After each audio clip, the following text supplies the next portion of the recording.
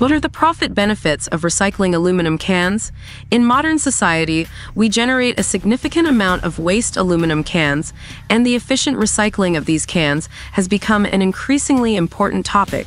Compared to chemical paint stripping methods, the thermal pyrolysis paint removal process for aluminum cans stands out due to its high efficiency, excellent paint removal results, and adherence to environmental requirements.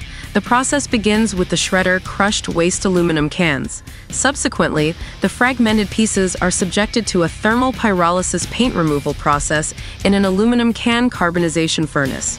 The temperature in the furnace is carefully controlled to ensure it does not reach the melting point of aluminum. In this high-temperature environment, the paint on the surface of the aluminum is thermally decomposed and carbonized, resulting in clean aluminum. These aluminum can then be further processed. It can be transforming it into aluminum ingots.